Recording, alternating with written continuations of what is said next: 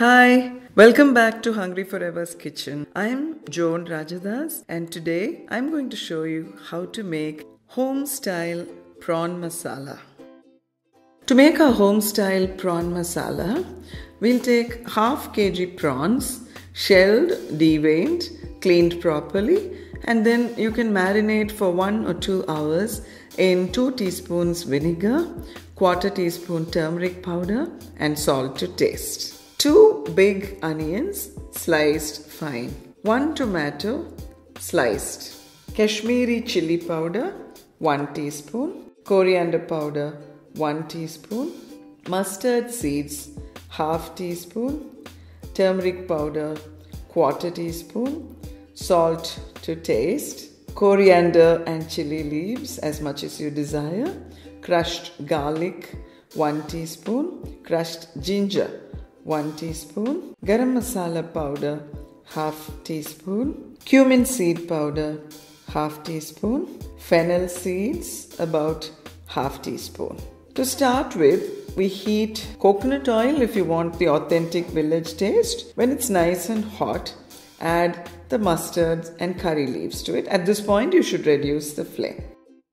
We fry the onions with salt and turmeric powder.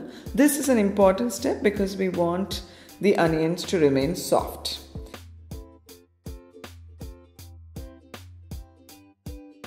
Then we add the tomatoes and fry them well. Keep the flame on medium. Then the ginger garlic paste, fry again.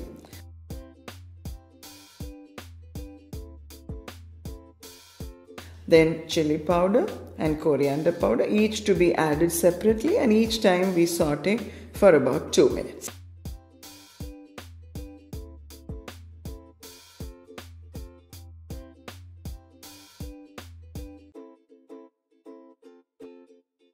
Then add the prawns.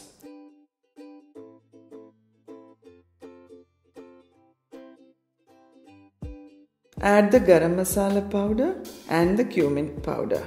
Cover and cook for 3 minutes. Then simmer on low flame. In the end, you can take it out, sprinkle more curry leaves and coriander leaves. And then we add an extra dash of coconut oil if we wish. And enjoy it with roti or rice or even with pita bread. The choice is entirely yours. If you've liked our video, please give it a thumbs up and subscribe to our channel.